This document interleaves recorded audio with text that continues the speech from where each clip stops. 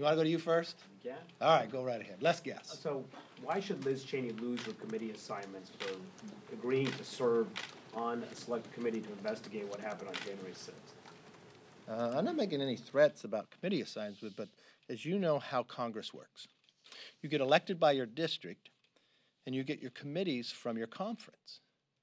So when Jeff Van Drew left the party and became a Republican, he got lost his committee assignments from the Speaker and got them from the Republican conference.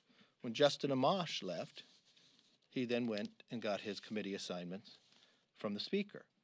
I don't know in history where someone would go get their committee assignments from the Speaker and expect them to have them from the conference as well. But you haven't even criticized some of your own members, like Andrew Clyde, who said that it was a normal tourist visit that day, yet she can lose her committee assignments for wanting to investigate what happened. Why Look, wouldn't you I did not Andrew say, Clyde?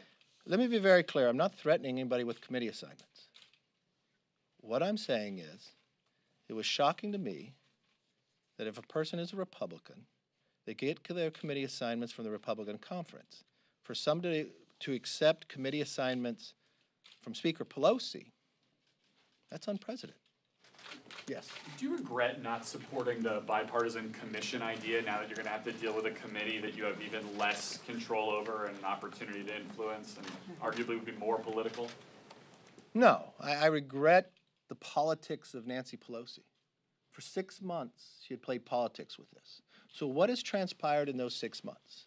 In those 6 months in the Senate, they had 2 committees bipartisanly investigate this and give a report. The FBI has arrested almost 500 people. The architect of the Capitol has been given $10 million. Pelosi continues to make this nothing about politics. That's why no one really takes this serious based upon the direction of what she wants to go. If you have read the Senate report, you'd be very concerned. You're concerned to what happened on that day, but you're concerned what happened on the days before it that caused that day to happen. Why wasn't the National Guard here? There's a lot of questions why that determination was made. National Guard were doing street patrol, but not within the Capitol. It's concerning to me why the Speaker would narrow the scope. Did something happen in the summer to make that decision not to bring the National Guard here? Why were the riot gears locked in a bus that people couldn't get to? All that preparation ahead of time. Why was the intel not provided and moved further? Sergeant of Arms never spoke to me prior to the meeting, prior to the 6th, during the 6th, after the 6th. There's a lot of questions that raise, and you got the Senate that went and did the work, and we got a Speaker that did nothing but play politics and try to drive it that way. Well, if you've got questions, are you going to Yes, appoint? ma'am. Are you going to appoint members to this committee to try to answer those questions? When I have news on that, I'll give it to you. Yes. I mean, that was my question. Do you intend to name members to this panel? And if not, I mean, last week you met with Officer Fanone, you met with Officer Dunn. They were here last week. They urged you to take this seriously. So, Officer Singer. correct. So are you taking this seriously? I take it very seriously. Yes. I'm wondering, you just named a number of entities that you think are to blame for potentially for the events of January 6th. I didn't say blame something. You have questions about it, but Yeah. do you believe that President Trump, former President Trump, is accountable in some way for what the events leading up to January 6th?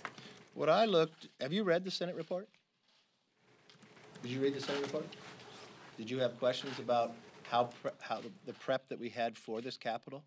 Were you concerned about when they found IEDs in the morning? Did we not call the FBI? Were you concerned about the idea that the Sergeant of Arms had intel provided by the FBI, but it wasn't passed forward? Were you concerned if we had that information, why didn't we have a different presence built here? If you were concerned about riots, why would you put the riot gear in a bus that was locked and around down the way? If there was, in the time of the riot took place, why was there not communication that had direction from leadership? Because leadership wasn't talking. There's so many failures along that way that happened the days before that allowed individuals to get into the building. That's once we want to make sure never, ever happens again. Former But I President Trump appreciate was that. the Did you president have a at the question time. too, Does he sir? have Yeah, I no was- responsibility? Yeah. I was gonna ask whether you, when you were gonna appoint people. Because she can go ahead, she has a quorum now that she's appointed Cheney, so, Well, she plays politics all the time. but so, I mean, it would appear to be in your interest to get people on this thing now. You think it's in my interest that it's a political game of what she's playing. When I have news on this, I'll provide the news. Paul, how are you doing today? Did I upset you last time? No. Oh, I thought from your article I must have upset you. I felt gray hair is positive, and you were younger than me, so I don't know. I hope you feel better after the Do article. you want to answer Jack's McCarthy, quick question. Yes, sir. Do you believe that effectively by Liz Cheney accepting the committee assignment on January 6th, that she's left the Republican conference? I was shocked that she would accept something from Speaker Pelosi. It would seem to me, as since I didn't hear from her, maybe she's closer to her than us. I don't know. Examples you gave about kind of previous members who lost their committee assignments when they literally Oh, I left was the trying to conference. give you an example on based of how, when somebody comes here, how they get their committees. I mean, take for example, when Liz Cheney came to Congress, she came to see me about, and the other members on steering about committees assignments, just as every other Republican did.